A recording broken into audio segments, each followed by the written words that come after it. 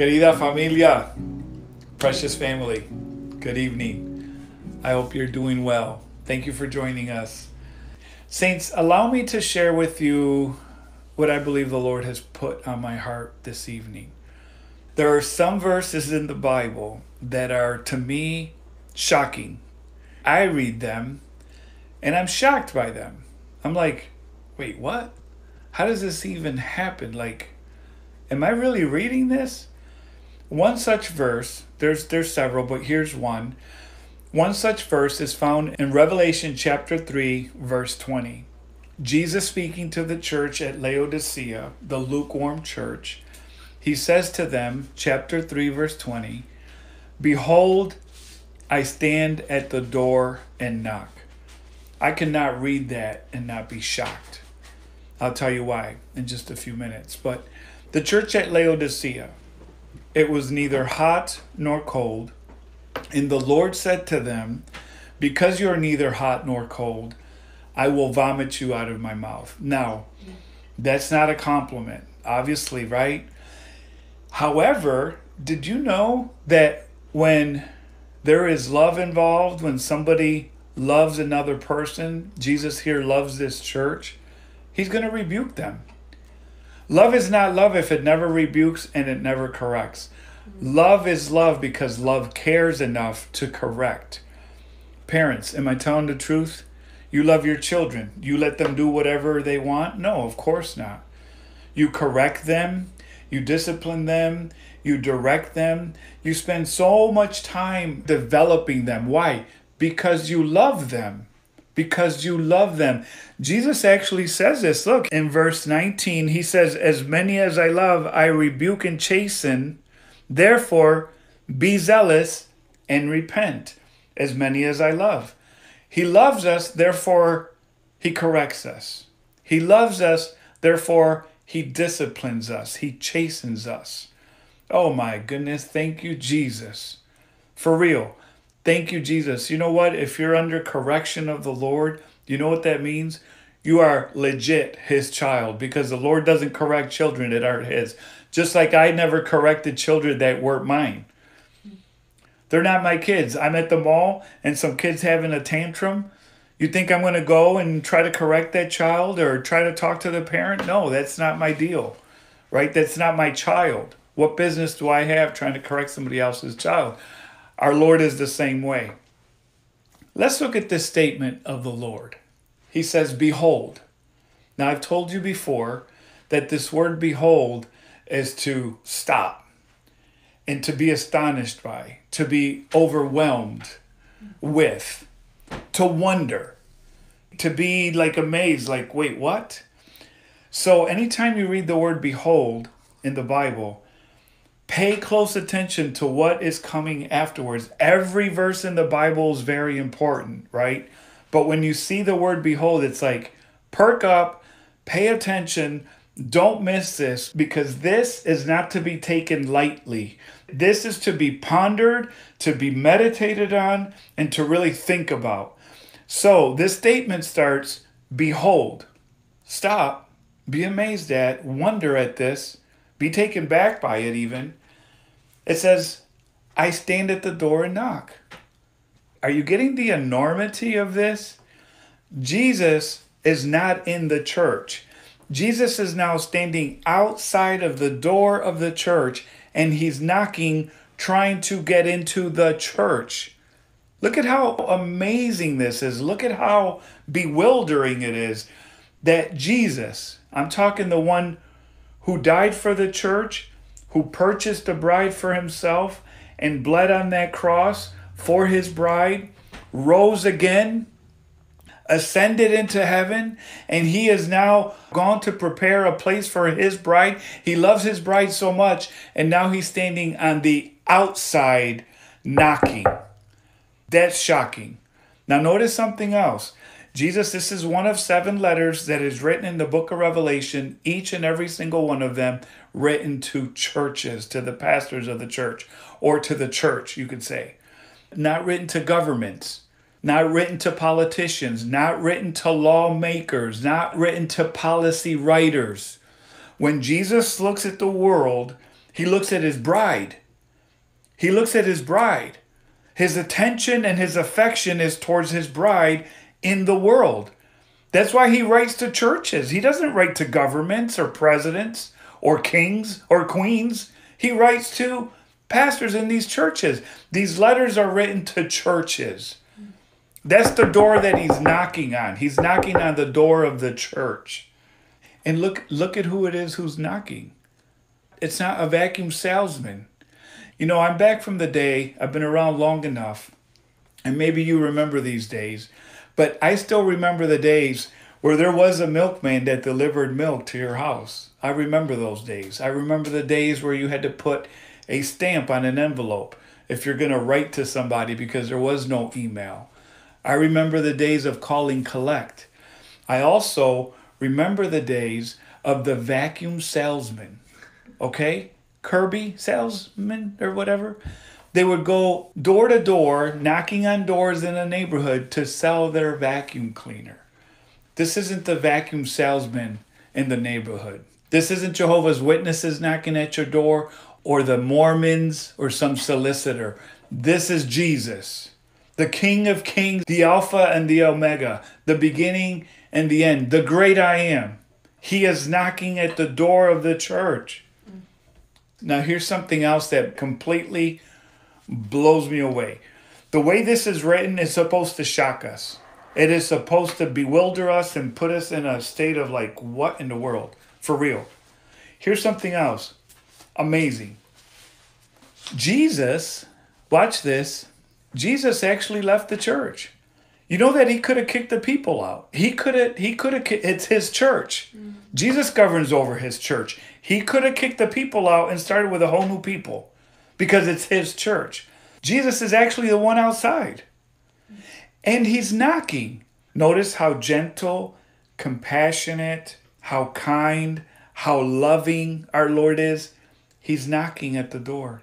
He's knocking. He's not breaking in.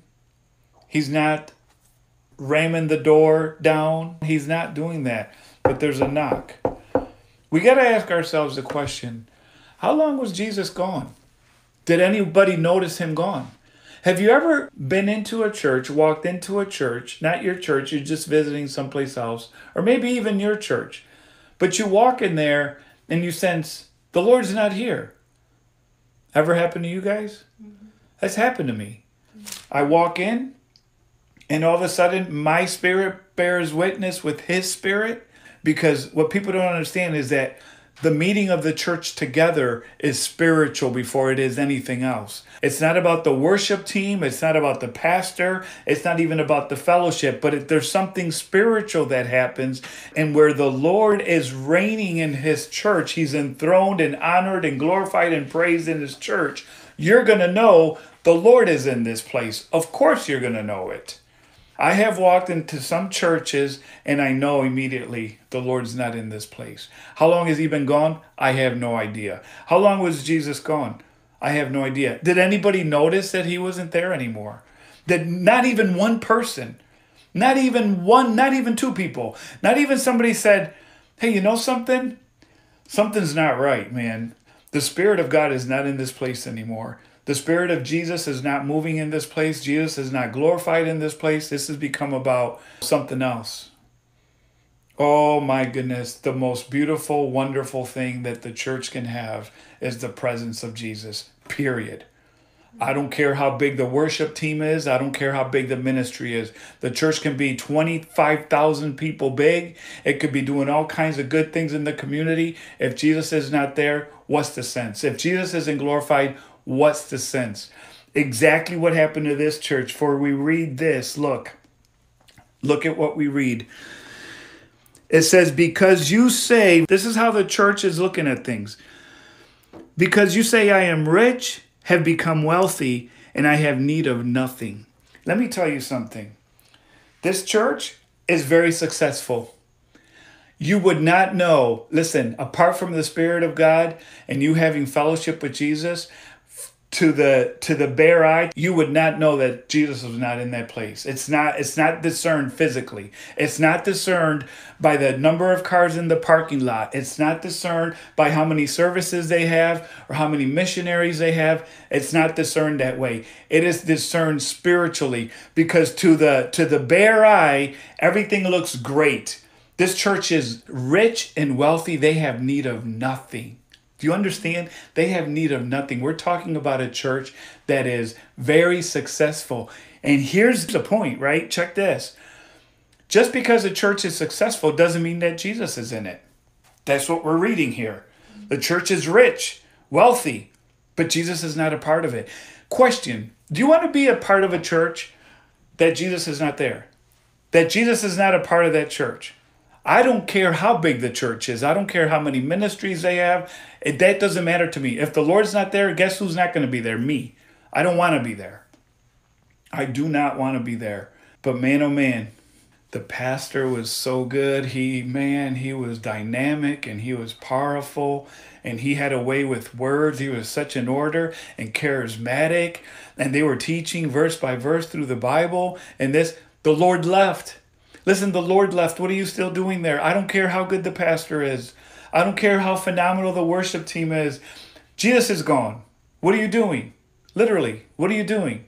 I have walked into some churches, and I'm sure maybe you have as well, where you walk in and you're like, this is as dead as a doornail. This is a lot of religious activity. This is an amazing worship team, and they got a good orator up there, and things look really, really good here. The place is nice and clean, but the Lord is not in this place. How does a church get here? That's the question. How in the world does a church get here? Here's the answer: indifference. The church at Laodicea became indifferent towards Jesus. They abandoned fellowship with Jesus and started going after programs, and they established committees. And now they have a big, nice board with a lot of wealthy people on it. And now instead of getting counsel from Jesus and fellowshipping with Jesus and being at his feet, now they're running to the board. Now they're running to intelligent people. Because now all of a sudden, the good shepherd, the one who died for the church, the one who bled for the church, the one who rose again for his church, now all of a sudden, he doesn't know how to guide his church anymore. So we better talk to very smart people. We better form committees. And Jesus says this, look at right after he says, I stand at the door and knock, he says again in verse 20, if anyone hears my voice and opens the door, I will come into him and dine with him and he with me. What is Jesus saying? I just want to have fellowship. How does Jesus get back into the door? Just fellowshipping with him, just being with Jesus. Listen, that's what it's all about. I don't care how much of the Bible you know. If you don't know Jesus, you have to know Jesus. I know people that know the Bible, can study the Bible and teach the Bible better than me.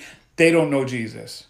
They're not walking with Jesus. They don't have fellowship with Jesus. They're just intelligent about biblical things. Saints, this is critical. I'm trying to tell you, listen, how did Jesus get outside the church? Because the people inside the church became indifferent towards Jesus. They became cold towards Jesus. They started becoming religious. Jesus didn't come to establish a Baptist church or Pentecostal, Methodist, or Lutheran. Okay, he's not into that. All this denominationalism, you won't find it in the Bible. Jesus wants to have fellowship with you and I, period. Ministry is born from that. Everything that you do is with Jesus. It's fellowshipping with Jesus. It's being at his feet. It's talking to him and walking with him and hearing from him and just being with Jesus. That's it. Oh, but the church gets too smart, and now all of a sudden Jesus is outside the door. Jesus is outside the door. So indifference towards Jesus, number one. Number two, an indifference towards sin. Listen to me close. How does Jesus get outside of the church? How is he now knocking at the church door? Indifference toward sin. I'm going to tell you this. Okay, I could talk a lot about this, but you don't hear too many sermons on sin anymore either. Now get this. I cannot tell you the number of people, probably in the hundreds, okay, 30 years of ministry, probably in the hundreds of people that had and have an indifference toward sin. Indifference towards sin. You hearing what I'm saying? Meaning this, look, pornography, adultery, living together. How many today Christians, they say they're Christians and they're shacked up together. They're living together. They're fornicating. And yet they go to church. They give. Maybe they're even in ministry in some church. And the guy can, man, he can rip that guitar, right? He can shred that guitar and he's on the worship team. Everybody thinks they're amazing. And nobody says anything about they're living together and they're living in sin. That's old school. I know that's old school. I'm old and I'm antiquated and, I don't actually think the Bible is literal. No, listen, that is called sin. That is called fornication and you're in sin. But in the church now, it's celebrated. Everything's cool. No worries. Pornography, the same thing. Gambling, all kinds of stuff that the church allows and even celebrates. And listen, I'm tired of hearing this because people say this all the time. Oh, I hate my sin. Oh, my goodness. Gambling? Oh, if I only told you all the money that I've lost in gambling. You're a believer. Wait, you're a believer and Christ died for you. He died to not only forgive you of your sin, but to free you of your sin. And you've been gambling for 35 years? And you don't have a penny saved up? And your wife divorced you? Your kids want nothing to do with you because you gamble everything away? Something's not right with that. But in the church today, sin is everywhere. Like this little leaven has leavened the whole lump and sin is celebrated and we're all inclusive and everything's fine, hunky-dory. Nobody talks about sin, especially not if that person in the church is wealthy. You better not say anything. That person's putting $20,000 every couple of months. He's putting $20,000, $30,000 in the offering plate. You better not say a word. He's paying our mortgage. You don't think Jesus sees that? You don't think an indifference towards sin grieves the heart of God? Jesus died for our sin. He bled for our sin so that we can be friends with it, so that we can condone it in other people and be okay with it. Come on, that's wrong. That is bad. You don't hate gambling, you love gambling. That's the real issue. You don't hate pornography, you love pornography. And because you love pornography, you make allowance for it, you entertain it, you can't wait to get back to it. The person that says, oh, I hate gambling, you're not even speaking the truth. Because you know something? Let me tell you something that I really don't care for, that I don't like. I won't go as far as hate, but I have really absolutely no appetite for this at all whatsoever. Mushrooms. Mushrooms. I don't care for mushrooms. Do you think I go to a restaurant and I order a bowl of mushrooms? No, why? Because I wouldn't say I hate them, but I don't like them. Give me something with mushrooms, guaranteed you're going to have a little pile of mushrooms over here. I'm going to pick every single little mushroom out before I taste anything. I'm going to take every little... Why? Because let's say I hate them. I don't indulge in them. It doesn't even make sense. If you hate pornography, you wouldn't view it. It would disgust you. It would disgust you because it disgusts the heart of God and you don't want to transgress against Christ. You don't want to sin against Christ. Maybe you're ashamed of it. Maybe it's caused marital problems, and women too. Women can be hooked on pornography. Maybe it's caused marital problems. Maybe you suffer some guilt afterwards. But the truth is, you love your sin. Sin is pleasurable and you love it. And as long as you keep saying, oh, I hate my sin, I hate my sin. Nah, you're not going to get freedom from your sin that way until you call it what it is. It's sin. It's an offense towards God, and it needs to be repented of. And God has the power to give you to overcome that sin, whatever sin. Look, I'm just talking about gambling and pornography. There's alcoholism. There's all kinds of little secret sins, little pet sins that people entertain in private and in the dark. And you know what happens? The Lord is out, because the Lord is not going to be in a house that is called a church and all this stuff is going on. And now he's outside of the church. You know what Paul told the church at Corinth? They were participating at the Lord's communion table in an unworthy manner. He says some are sick and some have even died. And nobody at the church at Corinth had said, hey, wait a minute. Charles was healthy as a horse. But man, he was yucking it up. Last time we had communion, he was yucking it up and mocking the Lord's table, not giving it its importance. And man, wow, he died. Nobody put two and two together and say, wow, that guy died just like that. Like overnight, he's out. What happened there? Nobody. Paul had to tell him, hey, here's the reason. Why? Because you have an indifference towards sin. Because you're not giving the communion table its proper worth. Indifference. Indifference towards Jesus. This is how the church got lukewarm. This is how Jesus got outside the church. That's what we're talking about. There was an indifference towards Jesus. It all starts with Jesus. An indifference towards Jesus. When a person has an indifference towards Jesus, guess what? They'll have an indifference towards sin. And here's the last one I'm going to share with you. When people have an indifference towards Jesus, people, I'm talking Christians in the church, they have an indifference towards Jesus. Jesus is not honored. He's not praised. He's not glorified. Now they will have an indifference towards sin. And when they have an indifference towards sin, they will have an indifference toward one another. Take it to the bank. Those three things.